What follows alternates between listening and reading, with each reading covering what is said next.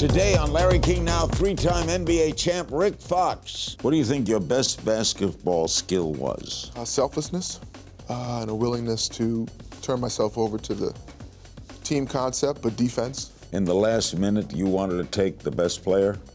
Yeah, I wanted him for 48 minutes. Can racism exist in a black-oriented league? Oh, it exists. It exists. What's it like to play in a 7-game series?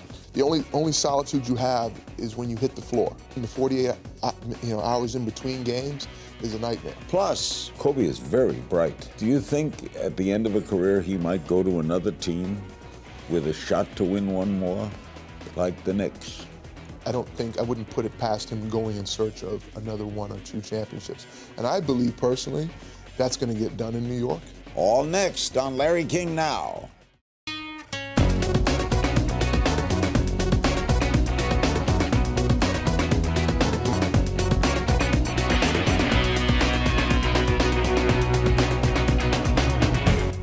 Welcome to Larry King Now. Joining us, actor, producer, retired NBA star Rick Fox.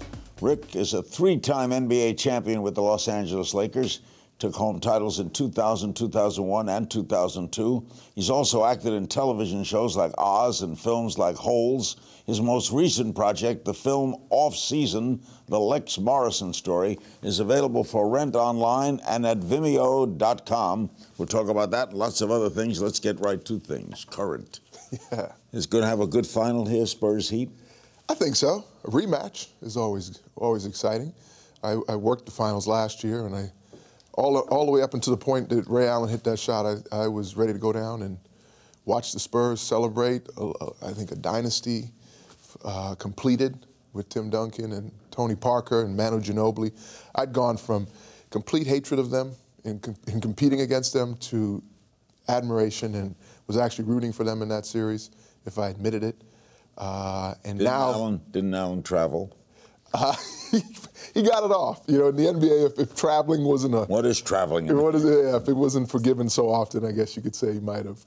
There's something about the 2 finals that are incredible, probably because they're indoor arenas, a Stanley Cup and NBA. The crowds are fully, there's pressure every second. What's it like to play in a 7-game series? Well, I can think of two 7-game series in particular. One against the Portland Trail Blazers in our first run in 2000 to a championship. We were down by 15 points at home. I dug ourselves out of that hole to go on to the NBA Finals, win our first championship. I didn't sleep that night. I had a baby a few weeks earlier, and it was my first daughter. But yeah, the match of the two, the exhilaration, the anxiety, the stress. I think I lost maybe like 10 pounds in a week just from that stress. And then the other one was the Sacramento Kings series, Western Conference series. That one for the ages. And same thing. You know, you're living. The only solitude you have is when you hit the floor. The hours between the 48 hours in between games is a nightmare because you can't do anything about it. And the comparison to hockey, playing every other night, the Kings series with the Hawks, that was unbelievable. I just got into it, actually. Yeah, once you get into it, you can't turn it off. Phil Jackson turned me on to it. We spent the last few weeks, discussing his new journey in New York with the Knicks, and we watched it. We watched the hockey game, and I'm born in Canada, so you would think I would have some hockey background, but I never really got into it. Do you like the Heat? Can they do it again? I respect the Heat.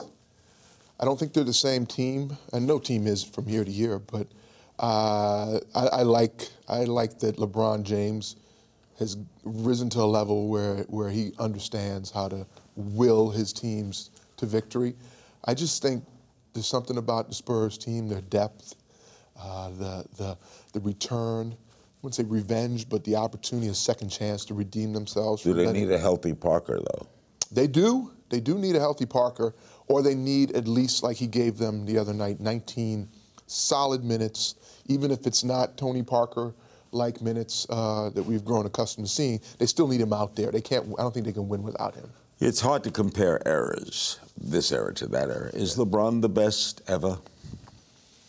If we track it, we align his career so far up with the other greats of the game up until this point, I would say yes. I think there's still some longevity that has to show up for him to take that mantle and be the king of not just in nickname, but the king of all time, his greatest player. He's definitely tracking that way for sure. How would you defend him? I got a chance to, actually. I don't know how successful I was at it, if I recall, but how would I defend him? Oh man, I'd try to match my willingness to be physical with him, but that doesn't seem to interfere with him at this stage in his game. When he was younger, it did. He doesn't mind being touched and bumped and have shots. I guess I'd try to deny him the ball, but I mean, who's been successful at that? He'll go get it off the boards and take it the full length of the court himself. In this overall picture of greatness, where do you put Kobe? I'm biased. I have 3 rings due to Kobe's greatness and Shaquille's greatness and what we did together, but I really had him on track until his injury, surpassing, whether he'd admit it or not, chasing Kareem's record.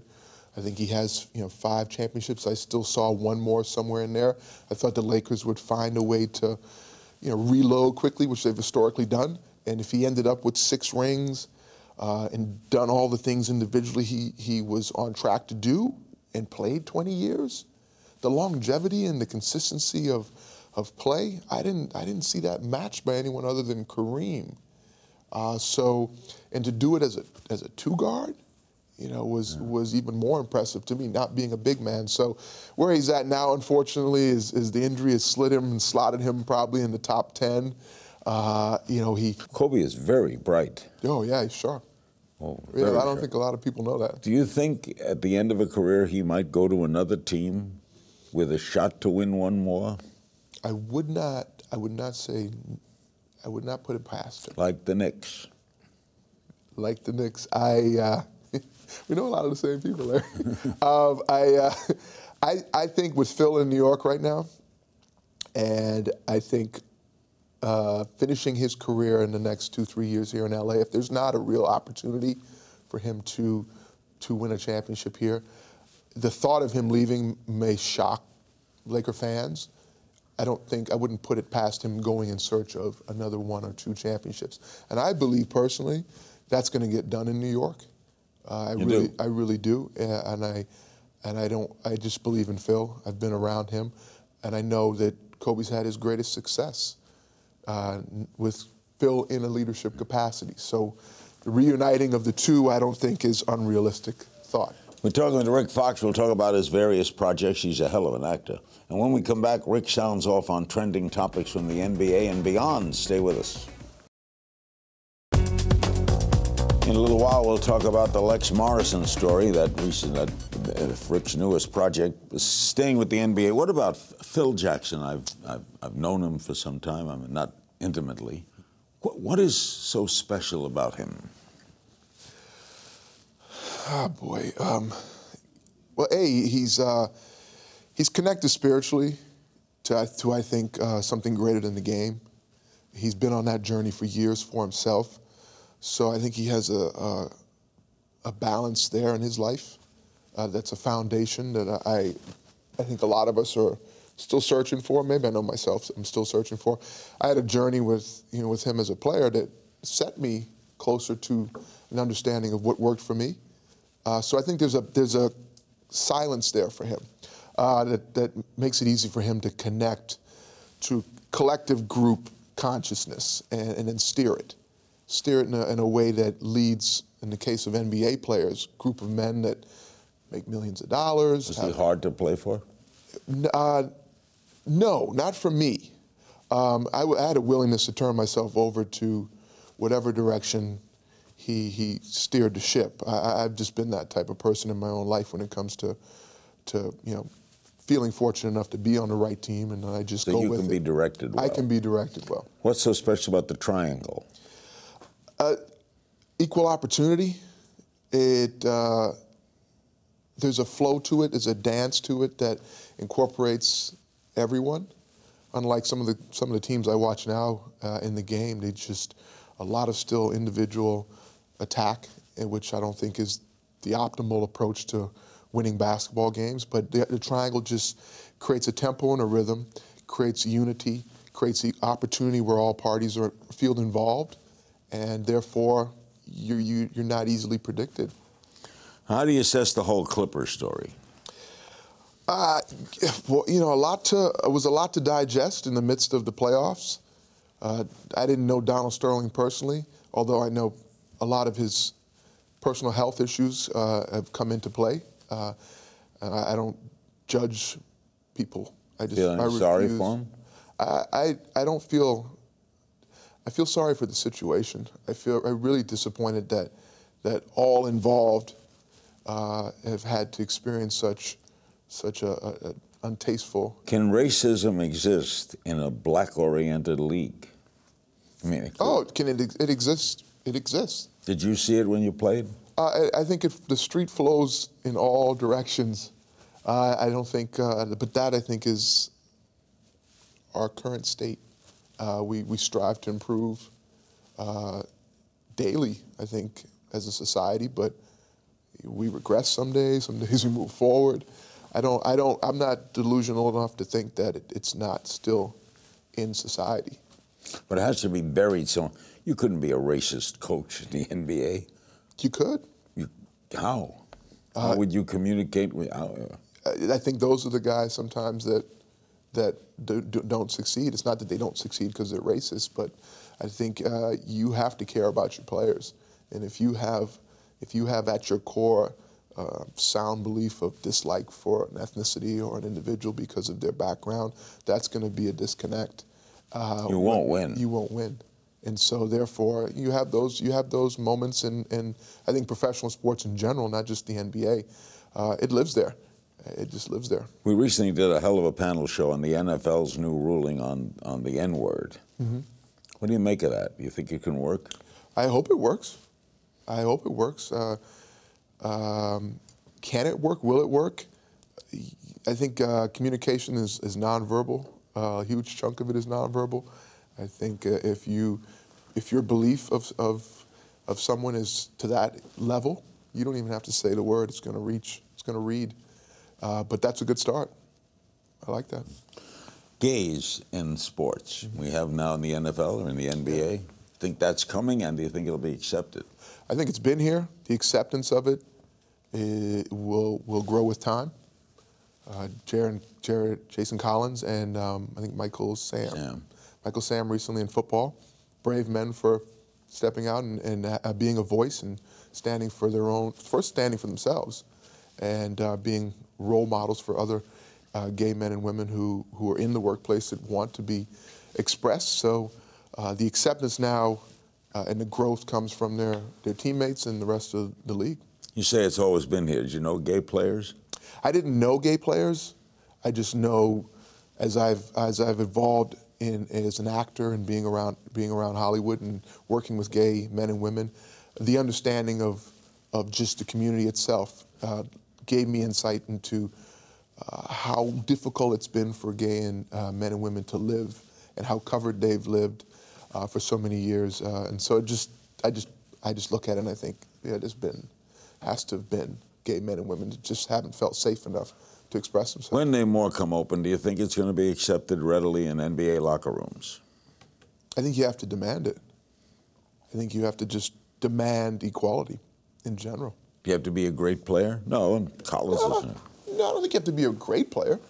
The separation of your skill at your job versus your personal life, it's hard for those not to cross.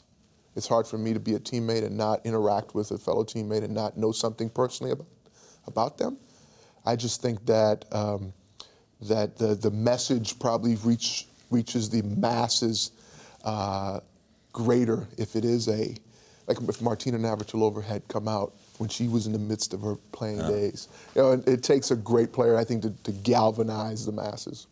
After the break, we'll hear about Rick's newest film, Off-Season, the Lex Morrison Story. Don't click away. Our guest is Rick Fox. His newest project is Off-Season, the Lex Morrison Story, available for rent online at Vimeo.com. Is that the only place it's going to be available? For now. Is there such a person as Lex Morrison, or is this a fictional story? It's a fictional story, but he's made up of about 8 different characters throughout my career. Oh, really? Guys I played with, and actually, you know, an alter ego. I was pretty well based. It's you? No, it's with me without the reins, without the training wheels on, if I let myself go. Let's see a clip from Lex Morrison Story, off-season. Watch. Your contract expires this summer. Do you really think the team will exercise its option for another 3 years? Okay, that's enough. No more questions, you guys. Now, you've missed almost 30 games this season due to injuries. Your point production is down. Well, what do you expect? I'm surrounded by rookies, on and off the court. What about your off-the-court antics? Don't you feel they distract the team? Lex, don't answer that. What I do off the court is my business. Do you really think at your age you can continue My to age? contribute? My age? Who the hell is this? Talk about my age. Did you want me to retire? Huh? Y'all want me to retire? Fine, I retire! What took you to acting? You're a natural, good-looking, tall L.A. I mean, I got into it. I went to school for radio, television, and motion pictures, so I always had a desire to be in the field of entertainment. But it took the movie Eddie with Whoopi Goldberg, in an off-season, a lockout season at that. That was a Celtic story, right? No, it was the Knicks. It was the Knicks. Right? Yeah, the Celtic. The Knicks. It was a Knicks story. I played a Knicks player, and I spent 2 months with Whoopi Goldberg, Richard Jenkins, Dennis Farina, the late Dennis Farina. Great guy. Great cast. Other actors like Mark Jackson. Other players like Mark Jackson, John Sally, who's acted. The late Malik Sealy, who passed away, and Dwayne Shinsis, who passed away. We all spent 2 months down there shooting this movie, and I got to talk to crew and directors and actors, and really those 3 people, Whoopi, Richard Jenkins, and Dennis Farina, were the 3 I spoke to the most, and I fell in love with it, and I knew that. What did you like about it? Group dynamic, storytelling, and playing a role. Same things I get from being a part of great basketball teams, but also just the self-discovery, the journey of bringing parts of myself to characters. I got to learn more about myself. I got to get outside of myself and be a little more extroverted instead of introverted. Is Lex a comedy? Yeah, Lex Morrison, the off-season story, is a comedy.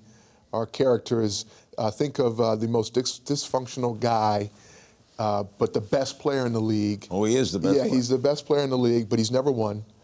He's as dysfunctional as it gets once the season is over. So keeping him under wraps between June, well, he doesn't make it to June because he doesn't win championships, from April to when he has to get back to training camp it's like wrangling a lot of basketball scenes? Very few. Most of it is set. Most of it is in the off season, but they got to get him into shape. And when I say they, the PR director and the trainer are assigned to him, and they come and live at his house. It's the Lakers? It's the Knights, the LA Knights. So the team does live in LA, and he looks at his off season as vacation. And he is not about working out. He's not about anything other than finding the fun. And these 2 young men, the trainer and the PR director, have to get him to train. I remember you acted while playing with the Lakers, right? I did, and that was an opportunity to continue to get my foot in the door and get experience in the off season, so that when I was done playing, I'd actually have some experience, and I'd have some understanding of what would be expected of me on set and how I grew. I took acting classes and took lessons in the off season, but I was fortunate. I got to work a lot between seasons. Toughest part about athletics is that athletes' careers end when most careers begin. Yeah. That when the cheering stops, you'll never be as famous as you were when you were playing. Does the NBA do enough to help people afterwards? They've gotten better. I think they do a great job of educating the athlete from day one and providing the programs as they go along in their career to prepare them for life after sports. We have a retirement association. What I would like to see is more of those programs being required as they're playing. Definitely, I'm for that. In post career, I think that can step up to another level. I think there definitely needs to be in place, especially within the first 2 years. If we're going to say, budgetary-wise, the first 2 years has to. It's critical time for athletes because all of, like you said to that point, they're dealing with, in a lot of cases, 93% of them get divorced.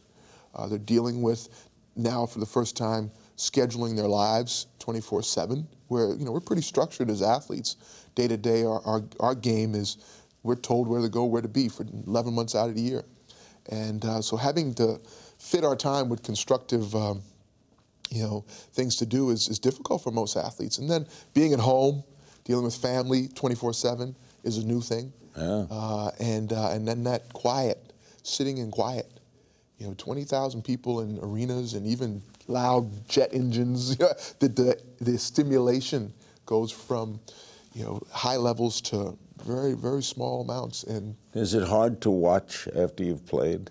I didn't watch for the first year. Didn't go to a game until one of the last games my second year.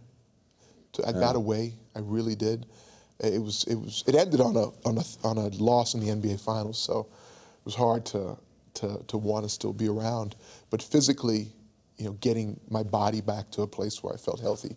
Next, Rick Fox will take your questions and we'll play a game of If You Only Knew. Don't go away.